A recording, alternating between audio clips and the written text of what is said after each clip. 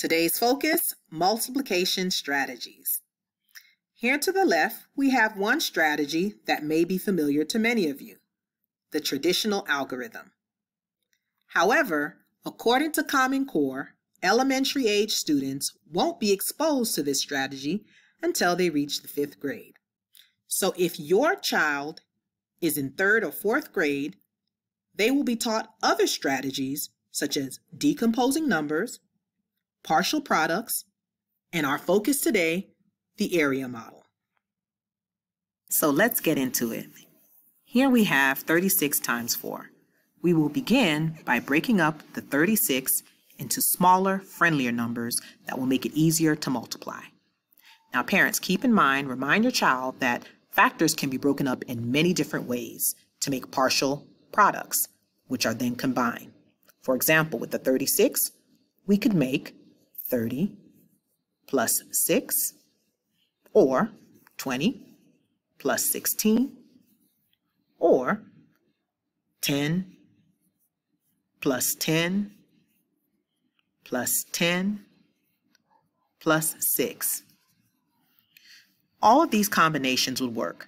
However, you want to make sure that you teach your child to break the factors up by decades to make it easier for mental math computation. Although we have several options as to how to break up the 36, I'll go with 30 plus 6. This will make for easier mental math computation. Now that I have decided how I want to break up my 36, it is time to make my area model. This area model only requires 2 columns and 1 row because I broke up my 36 into 30 plus 6 and then 1 row for the 4. Now I am ready to multiply. I multiplied 4 times 30, which gives me 120, and 4 times 6, which gives me 24. Now that I have multiplied, I am ready for part 3, adding the partial products, 120 and 24, which equals 144. So I know that 36 times 4 equals 144. Let's try another problem. This time, we will multiply a 3-digit number by a 1-digit number. 426 times 5. Before we create our area model, we must first break up the 426 into smaller numbers that will make it easier to multiply.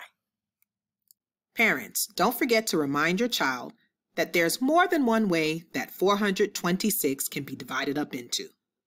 For this example, I've chosen 420 and 6. So what I've chosen to do is to simply represent the value of each digit.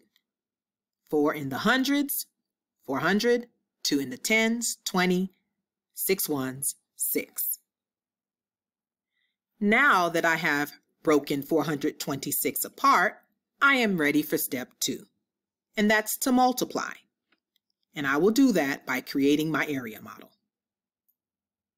For this area model, I've created 3 columns and 1 row because I broke up 426 into 400, 20, and 6, 3 different numbers.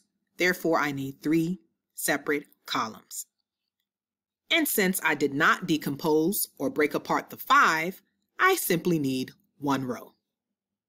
Now, I am ready to move on to step 2, and that is to multiply. I will multiply 5 times 400 plus 5 times 20 plus 5 times 6. Once I am done multiplying, I am now ready for part 3, which is to add the partial products. I'm going to add 2,000 plus 100 and 30. When adding the numbers, you can add them mentally, or if you choose, line it up vertically.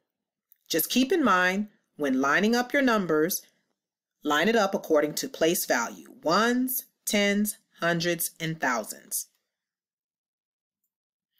Here I have the total 2,130. Therefore, I know that 426 times 5 equals 2,130.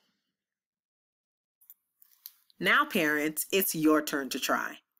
In order to help your child, you must have an understanding of it too.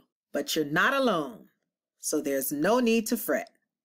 I have for you a review sheet, or what teachers like to call an anchor chart. Here we have examples of just how to multiply using the area model. And if you take a look, we have an example of multiplying a 4-digit number by a 1-digit number. So parents, why not give it a try? And make sure to comment down below letting me know how it worked out for you. Be on the lookout for more videos similar to this one. Next week, I'll be covering multiplication 2 by 2-digit numbers using partial products.